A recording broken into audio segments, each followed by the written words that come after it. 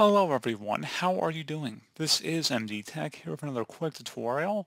In today's tutorial, I'm going to show you guys how to download and install the Safari web browser on your Windows 10 or Windows 11 computer. So Apple has stopped supporting the Safari browser for Windows back in 2015, I believe. However, if you want to go down a trip down memory lane and you want to download the Safari web browser, you can still do that today. I'm just going to show you guys how to do it. Like I said, a lot of websites will not work or load properly because it is in fact a very old browser at this point. I think the last update came out 1 or 2 years prior to 2015, so the browser might not have really been updated very much in the last 10 years to modern web standards. However, if you just want to download the browser, just play around with some of the settings on your Windows computer, you absolutely can do that. I just wouldn't recommend using the browser to access sensitive information like banking and financial accounts. So without further ado, let's go ahead and jump right into it. And we're going to start off by opening up a web browser. Doesn't matter which one. So I'm going to have a link in the description of my video here, guys, to an archived Apple web page here to download the Windows version of Safari. So it's Safari 5.1.7 for Windows, and this is hosted on support.apple.com. This is just an archived version of the web page here. So we're going to go ahead and select the blue download button.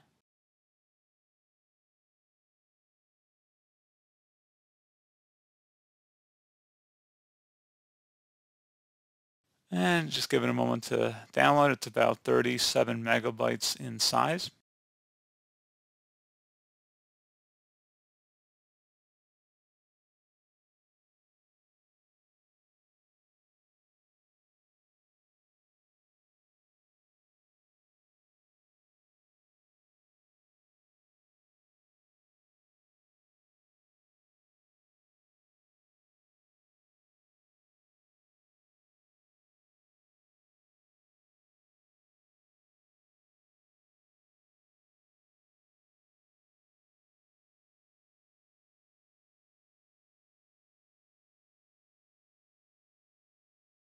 And once it's done downloading, go ahead and open up that file.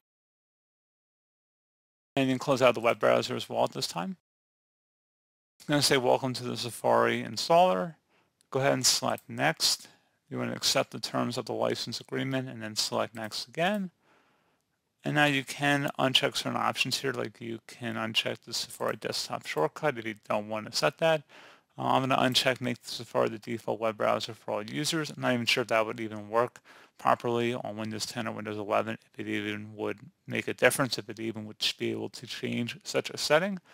I'm going to uncheck install Bonjour for Windows, and I will keep automatic update Safari because why not? Not that it really will make any impact, but we're going to go ahead and select next here. If you want to change destination folder, you can. You can see the old Windows XP icon pack they're using here. Go ahead and select install.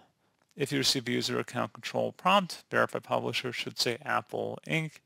Go ahead and select yes. Select yes.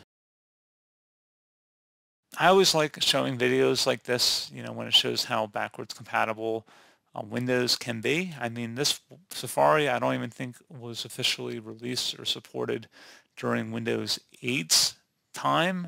I believe they might have offered security updates, but I'm not sure if there are any new releases of Safari since Windows 7 came out. So just to show that we're already on Windows 11 and we're still able to download successfully, it's quite something.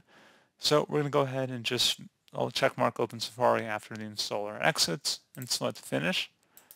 And you can see Safari does load up successfully on our computer here. And it's a pretty straightforward process, guys, like I said. And as always, thank you for watching this brief tutorial. Do hope I was able to help you out, and I do look forward to catching you all in the next tutorial. Goodbye.